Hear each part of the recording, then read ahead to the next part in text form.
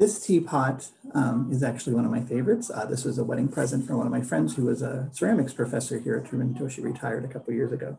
It has pears on the side and it is very nice. You can see the spout, you can see the handle. The lid is actually a little tiny pear, which is very cool. You can tell that this is real ceramics because it was made by hand. So the lid actually only fits one way. The bottom of it is unfinished. It has your name written on it. But just like any other teapot, you would actually take your hot water and pour it in.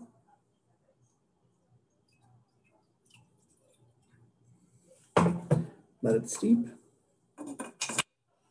And this is where, this is kind of cool. Since this is a piece of art, you certainly can use it as a teapot.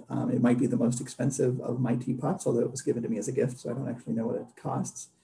But for artistic purposes, she made it very elongated. And when you pour it, it actually goes in a little bit surprising way. So if I try to pour it into the cup, you can see that I actually miss. So unless I go very close to it, but the water shoots out just a little bit farther than you think it does. And I've made a little bit of a splash here, but again, very beautiful. Has all the features of a teapot, a handle, a spout, a lid, holds hot water beautifully, steeps tea beautifully.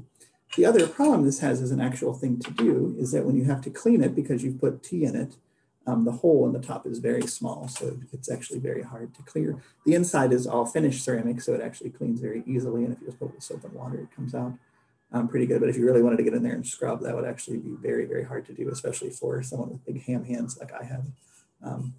It would be very hard to get and do that. So here is again WynneWilbur's lovely pear teapot.